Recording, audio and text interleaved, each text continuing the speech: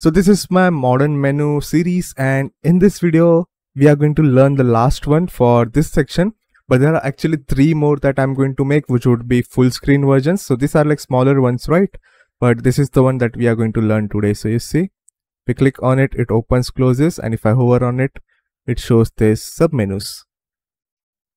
And if you want to check the previous ones, feel free to check it. The links would be in the description with all code. And if you want to get the paid template, which includes all of this together, and only for like $5 also. So just check it out. It's pretty cool. There are actually 3 more which will be included along this 4. And then yeah, let's just get started then. So I'm going to go back and forth from my previously created template around and then in the empty page because I don't remember all the code.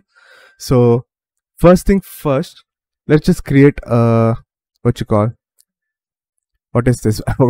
A container. Good start, I guess, for this video. And then I'll call this as I added extra floating menu. I added extra container, and let's call it like floating menu for time being. This one should be given like this size. And again, this is not responsive for mobile and tablet, so it only works for desktop devices. So keep that in mind. Click on this, do star and paste it.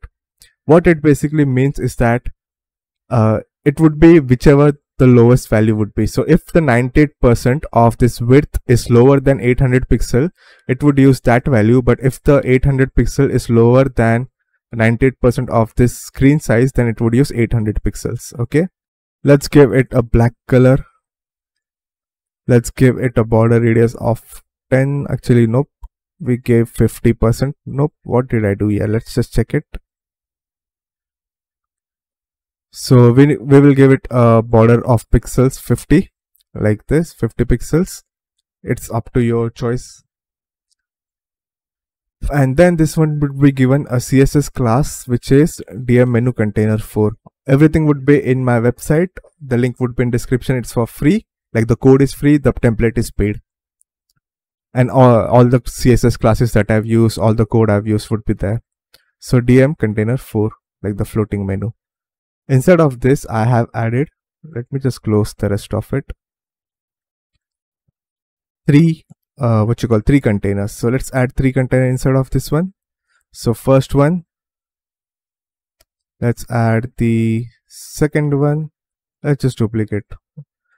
Make it go from left to right, like this.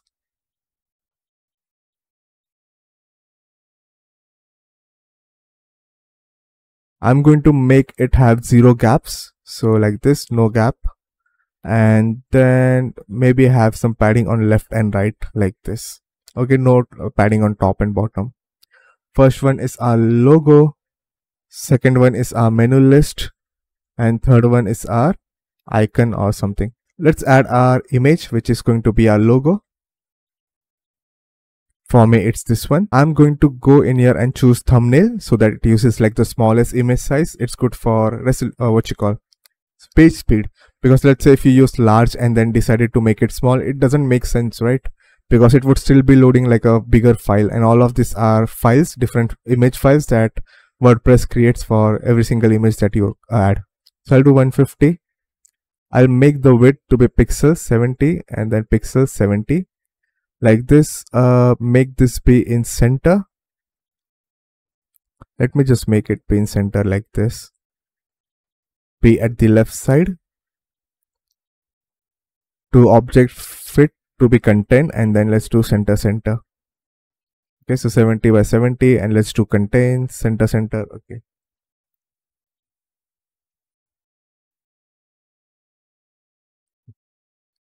I'm going to select my logo and make it logo container and make it 20%. And then I'm going to choose grow. Okay, so the logo and choose grow 20%.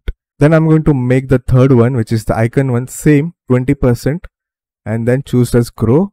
Instead of this, I'll add my icon. You could add anything if you have a button or anything else. Just feel free to use it.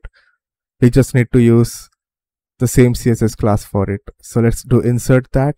Let's add a negative margin because for some reason Elementor adds this margin.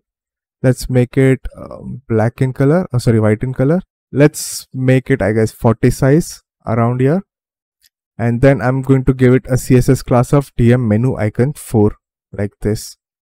Let's make this one also be grow like this.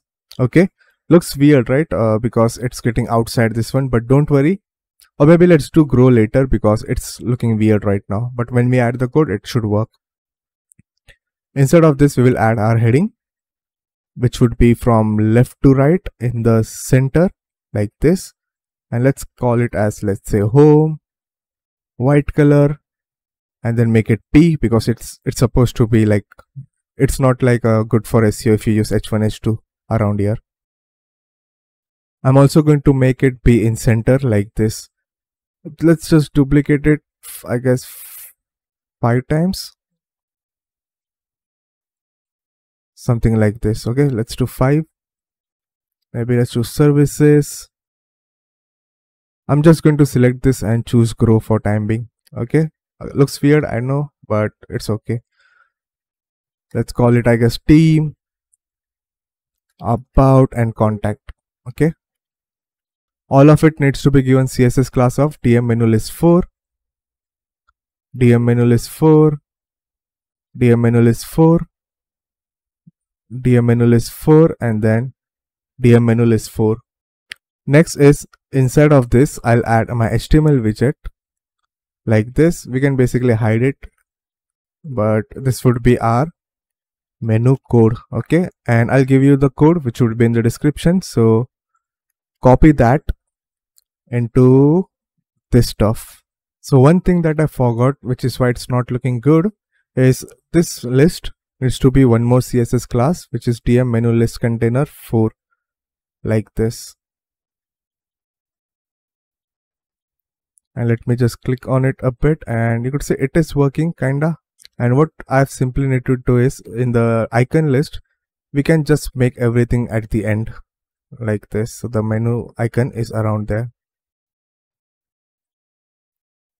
So if I close and open, this is how it looks. So now you could see the text is a bit cramped, right? Obviously you could reduce the size of it, but it should not be like, it would not work actually. So why that happens is, if I actually, let's say, make this 10 and let's make this 10, you would see it still does not look perfect because in the code I have given it as width 60. So it's same as going in here and then adding a width, but I have added it via code because we want to actually control it via our animation, GSAP animation. So right now, if this is 10 and this is 10, then obviously this would be 80, and obviously this one would also be 80. Now you could say it looks perfect. It's 10, 80, 10, which is 100. And if I do close, open, you could say it just works.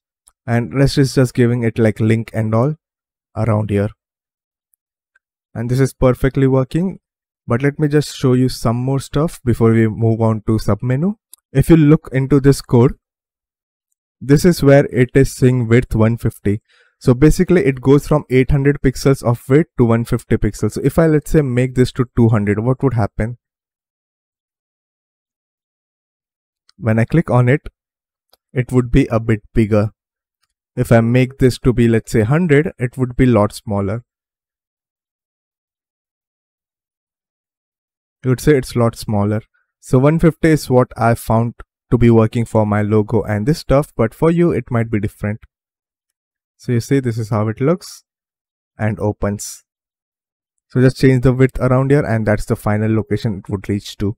And again, the initial width would be around here 80, and then here would be 10, 10, stuff like this. So now let's move on to submenu. So in here, I'm actually going to create a completely new container. Okay, and I'm going to call it as submenu box or something.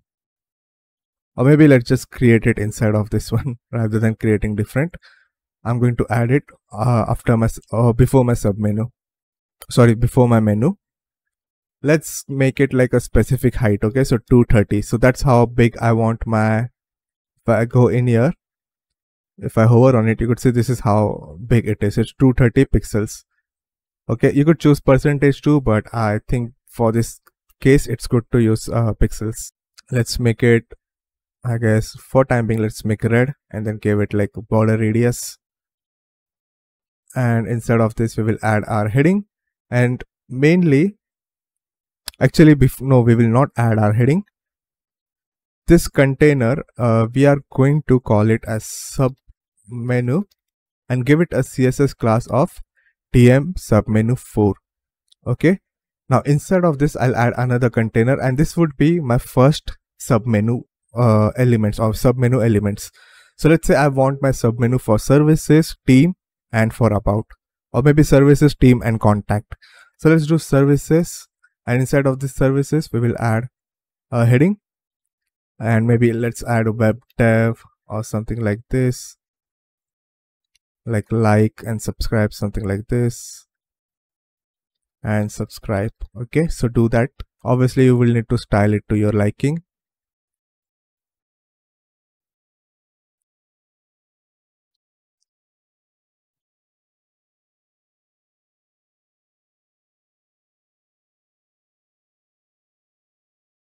I just made it to P and like this, P, and made it everything red, because again we do not want to use H1, H2 for a submenu, not good for SEO.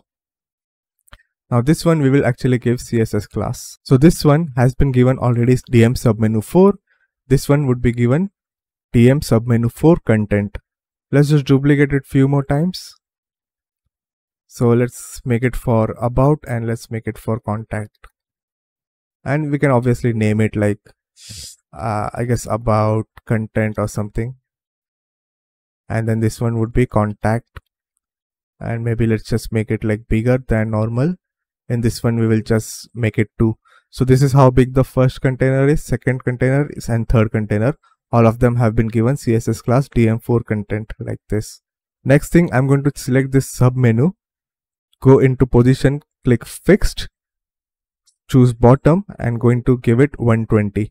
Now based on how much distance you give around here would be how further it is on the top. So if I hover on it, you could see it is 120 above like this.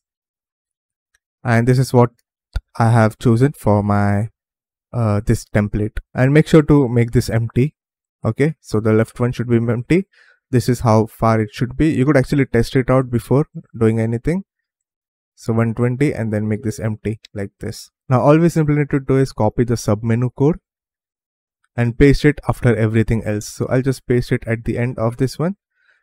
Oops, where is it? Okay, let me just copy this code, duplicate the menu code, and then paste it in here. So this is the menu code and this is the submenu code.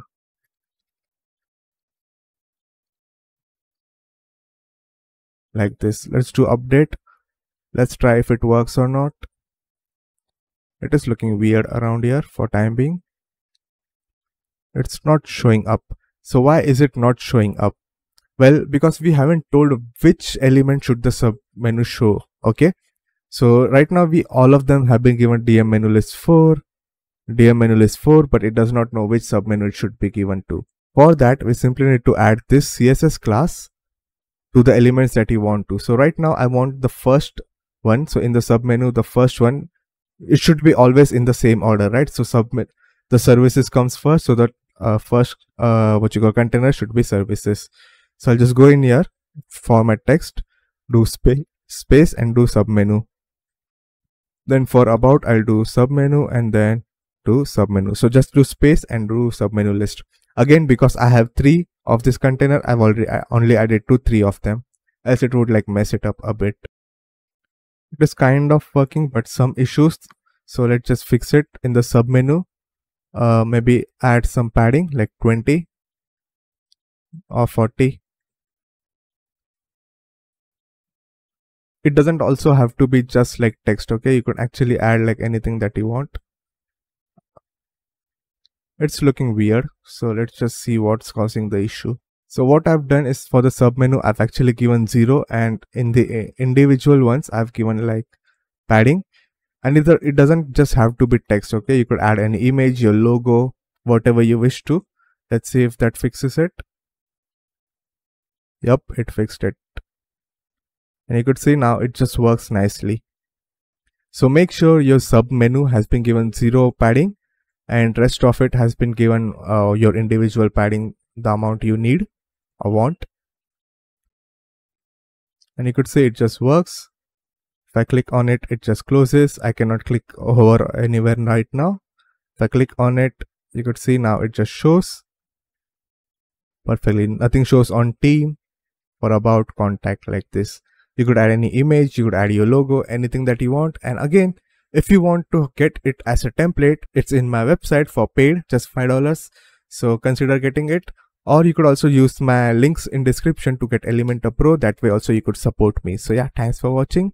And there are 3 more that I'm going to make. And yeah, keep subscribing to find it next.